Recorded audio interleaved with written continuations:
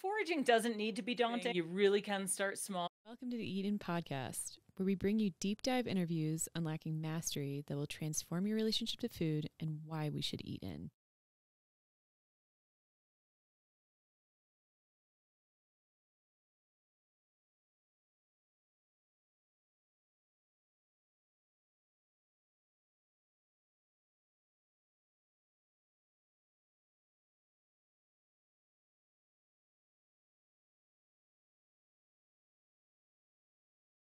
How did you get into foraging? My uncle was very interested in the book by Yule Gibbons, Stalking the Wild Asparagus. And when he would come visit, we would hike and look for plants that we could nibble. After that, I really wanted to keep foraging. So I had a couple of books, and as a teenager, but I really would only try the plants that I could identify well. I didn't know that much about plants, so I went for the really obvious ones. And I had a couple things as a teenager that I would eat and feed to people and Cool. so forth. Yeah. Yeah. What were those things? Sure. Well, one that sticks in my mind is called sumac. Plant that I used to forage was staghorn sumac. So the sumacs that look like small trees with thin trunks, they look kind of tropical. Leaves are these cone-shaped clusters of small dry red berries, and staghorn sumac berries are very fuzzy. Those little red berries can be dried, pulverized, and sifted to make a spice. When I was young, I didn't make the spice, but I made something called sumac lemonade, where you would take the clusters, soak them in cold water, because the berries are very sour. And then you would get this sour liquid that you could then sweeten like lemonade, you know. Yum. Yeah. Is it kind of like I feel like hibiscus kind of has like a sourness to it. Is it kind of similar to that? Yeah, I'm trying to Not think. I mean, the sumac is quite sour, like lemon okay. sour. So if you Okay. get it, you have to forage it. The rain can wash out the sourness, so you want to taste the clusters before you forage them. But yeah, like Sour Patch Kids tart when Whoa, they're okay. good. So more so, Wow. I would say, than hibiscus. And I just want to obligatory caution here: people who are highly allergic to cashews may react to the sumacs. It's really not common, but Oh, it could happen. So while we're wow. talking about it, yeah. Yeah, no, most definitely. That's a good segue into my next question, which is essentially like, there's so many identifying, right? Poisonous versus edible, etc. It can be kind of challenging. So, first, how did you learn how to do that? And two, how do you do that? Sure. So, and I'll preface too by saying, do we have plants that are so poisonous they could kill you? Yes, but we don't have Mm. very many of them. Ah, And the second point I'd like to say is that, most people don't most people don't mistake a poisonous plant for an edible plant. mm, They've made no effort to identify it. So I want to dispel some fears. Foraging is an age-old pastime, and throughout human history, people around the world have foraged for wild.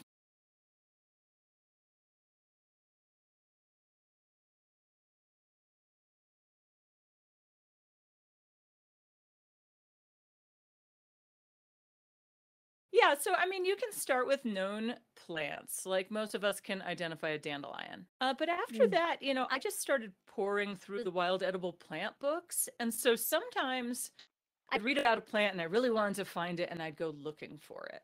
And mm. sometimes I would have just paged through a whole book and then gone for a hike. That looks like the right plant.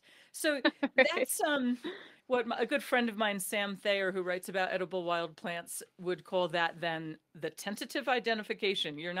That's not a positive identification. It's not time to make a salad yet, Sure.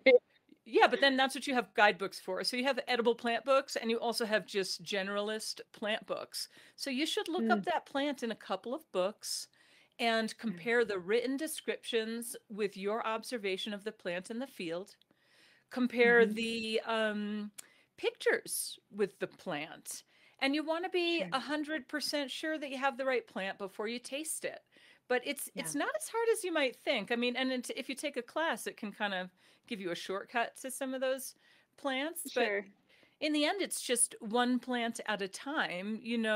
Mm, Okay, I'm 100% sure about this one plant, and now I want to try it. And maybe I'll just mm, try a little bit the first time and see how it yeah. affects me. Try some more the next time. And, Yeah.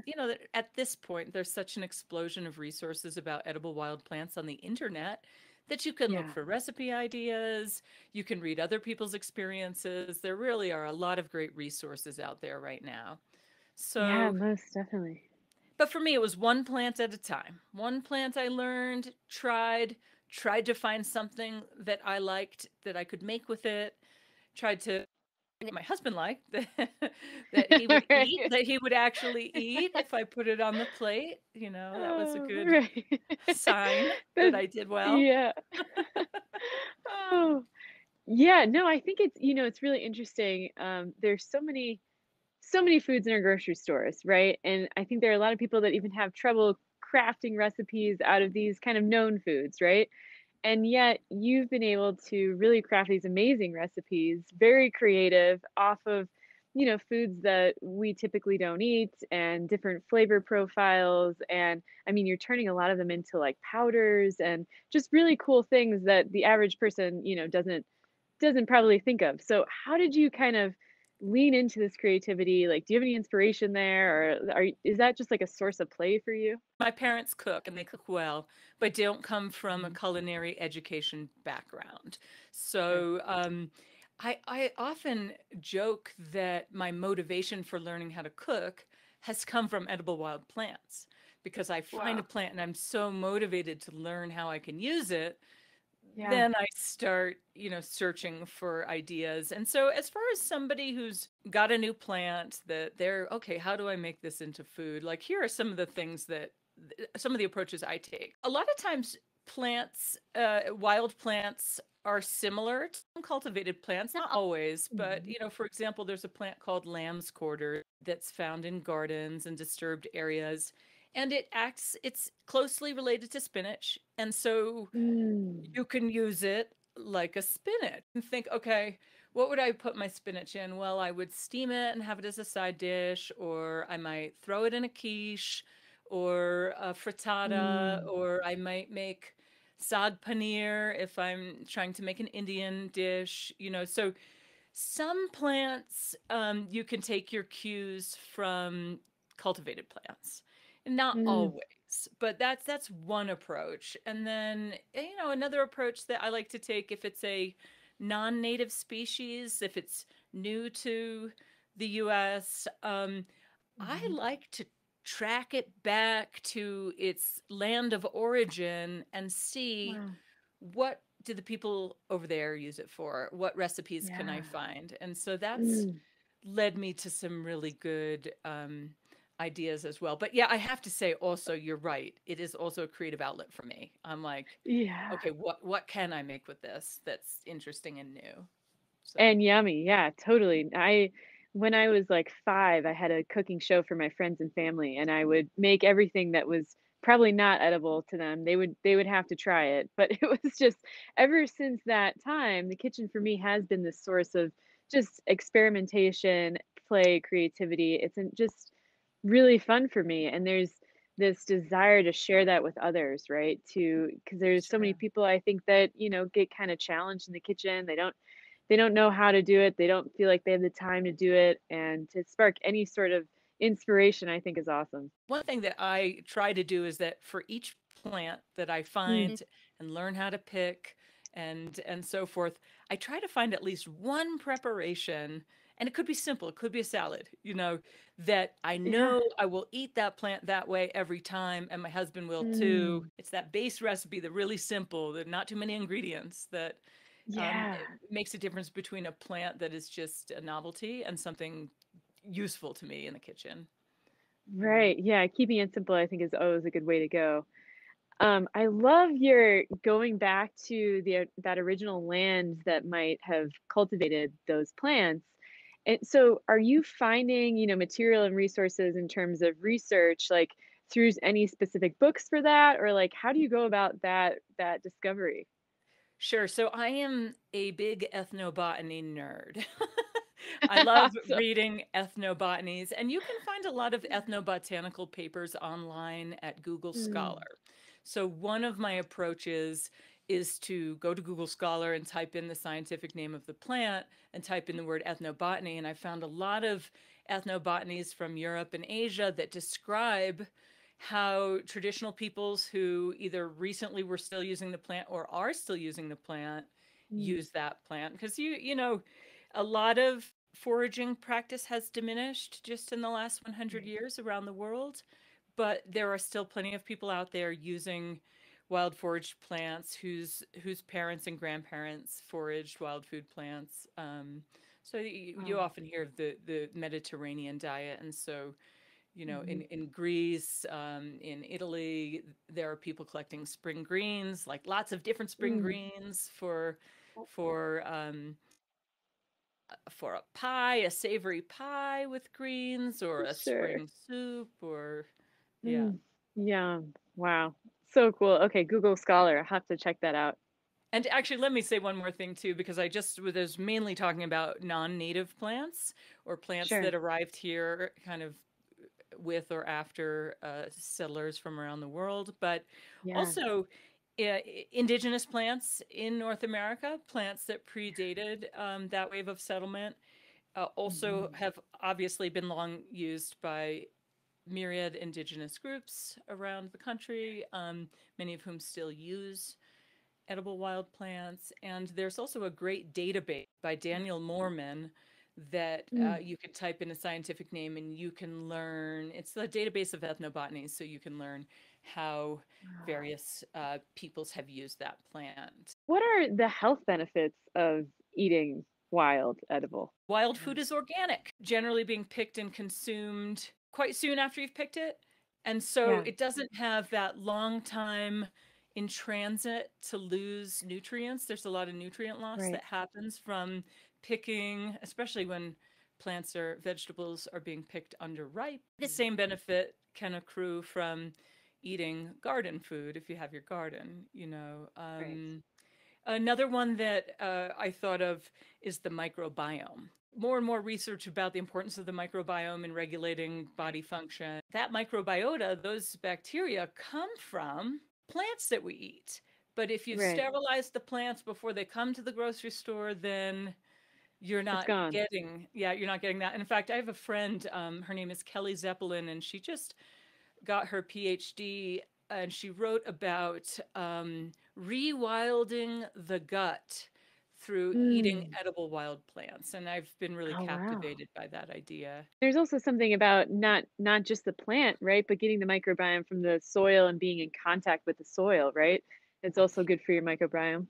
That's my understanding too. It's why I stopped Yeah. washing my vegetables so much. Right, Yeah. right. Hmm. Yeah, a little dirt is good. Yeah. Do you have favorite edible plants or, favorite of the seasons or is there, a favorite Uh, one that you have from like childhood or something, when you go back to the East Coast you love to check out? Oh gosh, I really like a lot of edible wild plants. And I could say dandelion, um, just because my backyard makes really amazing dandelions that are like, I mean, they can be like a foot Wow. wide in diameter. And Oh I my take gosh. I take in a crop of dandelion greens every Oh. season and I make a soup that I Uh, really love with them. But mm, I could come up with some other ideas too. But yeah, I live at 10,000 feet in Colorado, y 10,000 feet in elevation. yeah. So I think our dandelions just don't get bitter as fast, perhaps, or maybe I don't mind a little bit of Oh, bitterness, but just love sure. my dandelions, love them. In Colorado, we also get these little blueberry relatives that I call huckleberries, and some people would be unhappy that I called huckleberries, but they're very Sure. closely related to blueberries and have a little stamp in the end, but they don't have the crown. They're these little tiny berries, and they're in the ground cover from like the aspen level, the montane level, up into the Mm, subalpine and even above tree line. So you wow. probably walk through them in the late summer Sure. and fall and not know there's berries there because they're kind of Wow. hiding under the foliage. So if you pick them up and look underneath, they're these tiny, really flavorful, really antioxidant packed, delicious berries. I've done a little bit of foraging myself, but I didn't know, I had a couple guides, but I would take things home and my then boyfriend was like, "I don't think you should be eating these." So I Yeah. personally got a little bit scared and then didn't really follow through with connecting with a guide or someone to show me or, diving back in the books, etc. But that being said, I've always wanted to kind of pick it back up, and my favorite part about it, even though I didn't get anything that was securely edible, right? My favorite part about it was just being outside and that like discovery of something that I mean, to in my experiences weren't even edible, right? But it was still fun to find something. And how does that, I mean, I think there are so many health benefits from just the outdoor exposure and from your, experience, what is that like experiential part? How does that play into like your love of foraging? Sure. Yeah, I'm right there with you. It is a great excuse to spend time outdoors in nature, to explore. I love the sense of discovery. I love the adventure. I mean, and I often find something different than what I maybe set out to look for, but still fantastic. There's plenty of Mm, research that talks about spending time in nature being positive for our emotional and mental yeah. well-being. And I think it slows us down too. I mean, picking things, you have to slow Yeah. down. You can't always do that quickly. In Japan, they talk about forest bathing, right? And how, they just go out there and they essentially bathe in the with the trees and the positive Yeah. effects that has on de-stressing and all of these number of things, which I think a lot of us are cooped up in our offices and our homes, et cetera. And, a little bit of outdoor exploration is just welcomed, I think, for everyone. You teach a class in edible, medicinal, and tool craft plants. For many of us, when we get a headache or sore throat, we resort to like over the counter medication. But I think for most, we don't actually know like how it's made or what's in the medicine. So what role do medicinal plants play in your life? I dabble. I Yeah. teach that one class for a local college, and I'm using an established curriculum. But but yeah, I haven't been to herbalism school, although that could be on the list. Cool. At some point, yeah. But Yeah. so you can use your wild foods, as a lot of wild foods double as medicines, right? There's a fine line between food and medicine. And so, even just drinking dandelion root tea or dandelion leaf tea can have a detoxifying effect. So you can make medicines just by making a tea or a strong tea. I do have a lot of tinctures, and I used to get a lot of colds. So I used to get Mm, congested a lot. I used to have chest congestion a lot. And there were some wild medicines that I would use. I would use a tincture made of something called sticky gumweed, which is a helpful decongestant.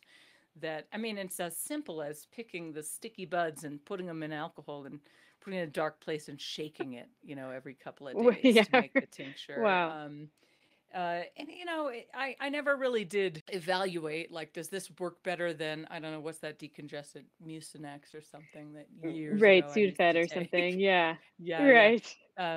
So I'm trying to think what else. Elderberry.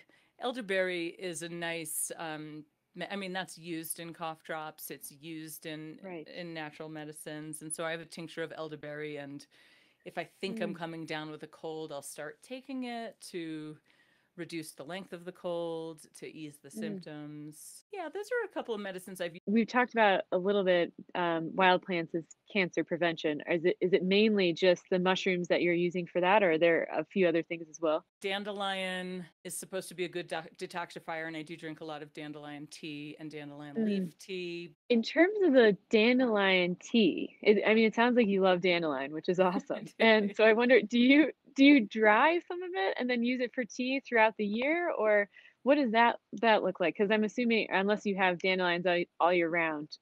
Sure. No, no. Yeah, you're absolutely right. That is what I do. So, first of all, when I'm weeding my garden, I'll pull out the roots and wash the roots and chop them up and dry those. So those can be Oh, brewed directly into a tea. I also dry the leaves and I make those into a tea, and that's a bitter tea, but I crave it. huh, I crave it every spring, really? especially. You can make it from fresh or dried leaves. So Sure. I started drying them, and yes, it's bitter, but I add a little lightener, a little something to sweeten, and I just love it. Yeah. Yeah. Awesome. And so you said you crave it in spring. Is that the main season that you're craving it? Somehow, yeah, I really do Yeah. want. It does seem that when the dandelions are at their peak and when I am harvesting them, um, and I harvest a lot of dandelions to put up for winter too, just for a vegetable. So I'll Mm, take in my big harvest of dandelion greens before the flowers start going off, and yeah. I will use some in soup and then I will blanch and freeze a lot of it. So I'll chop it up, Wow. drop it into boiling water for a couple minutes, pull them out, shock them in cold water, squeeze out the liquid and freeze them. So Mm, then I have that leftover cooking liquid and wow. it's dandelion tea.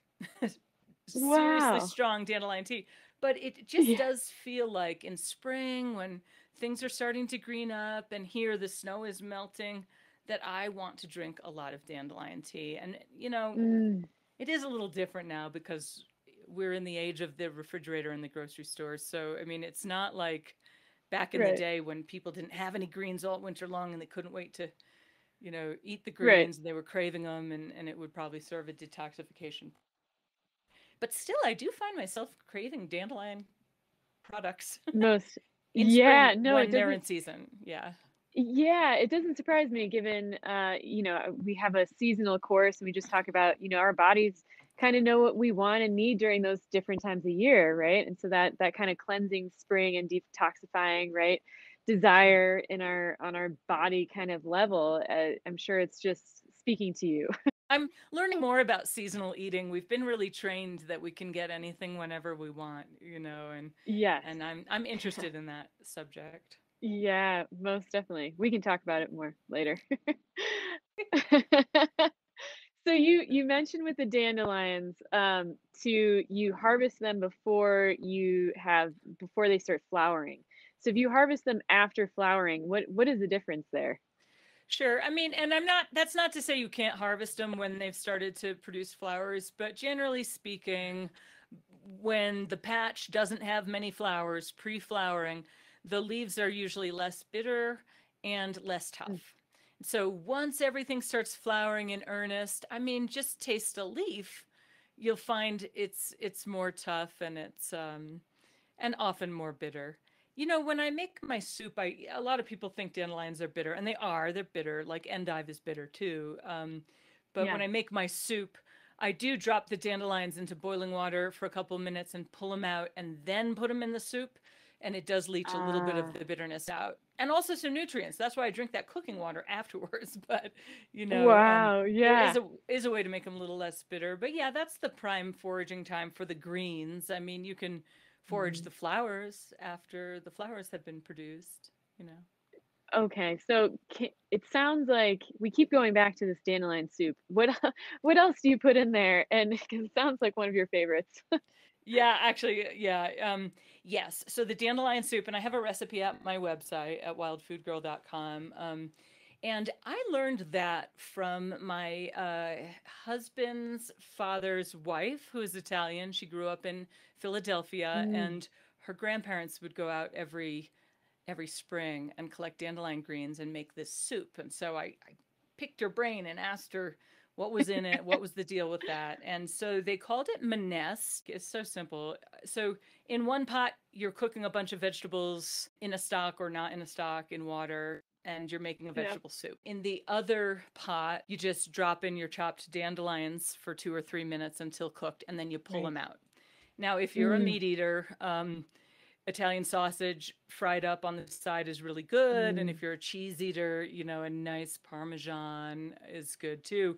And then you just plate sure. it all together. The veggie soup, put in a pile of dandelions, put your sausage and your cheese on Ah. top. And so the sausage Huh. balances a little bit of the dandelion's bitterness. It sounds kind of like you can build your own, depending on the day or the preference, and it sounds kind of fun. Yeah, for sure. I think I touched on this before, but Foraging doesn't need to be daunting. It doesn't need to be this really difficult, scary thing. You really can start small.